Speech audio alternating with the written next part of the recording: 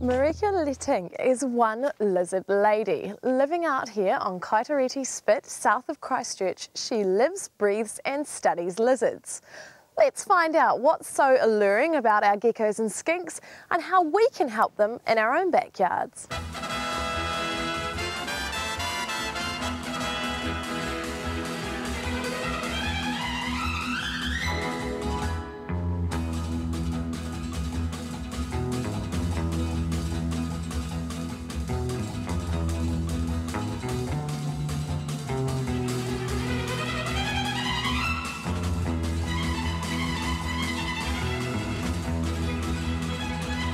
We'll just have a wee look what we've got today.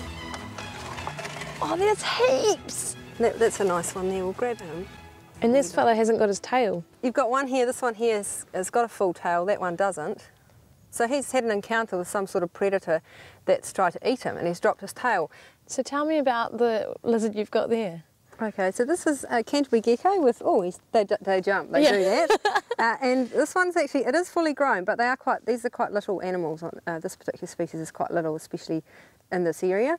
And they might take, 4 to 6 years to reach this kind of size.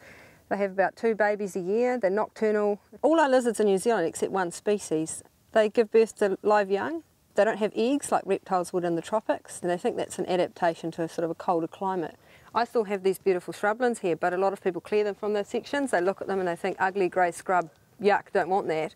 So if you take those away, take the habitat, so go the lizards. Even though our geckos and skinks are relatively tiny, they can actually live to a ripe old age. And in fact, the oldest recorded one was an Auckland gecko that lived to 45.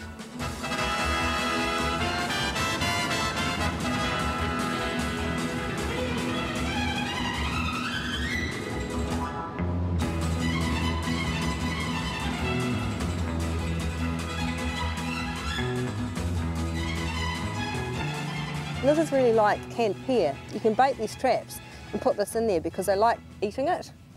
And we've even got someone in there. I saw something Have wriggling. a look. Oh, we've got 2 geckos in there and we've got a gecko skin. Oh, wow. So we'll have a look at those. These geckos normally live in the pingao.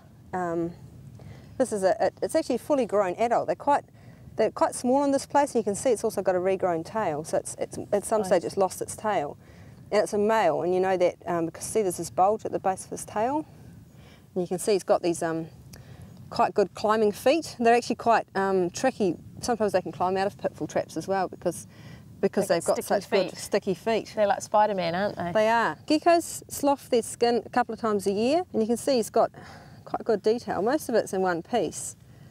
I actually call them gecko ghosts. They actually have permanently closed eyelids, and so they're actually seeing through a see-through eye membrane, and so to clean their eyes they can lick that, whereas skinks can actually blink. There are more species of lizards than there are of birds, and in fact we had a giant gecko that grew 2 feet long and was as thick as a man's arm apparently, and last seen in 1870. So sadly that one has gone by the by, but good to see we've still got these ones around. It is.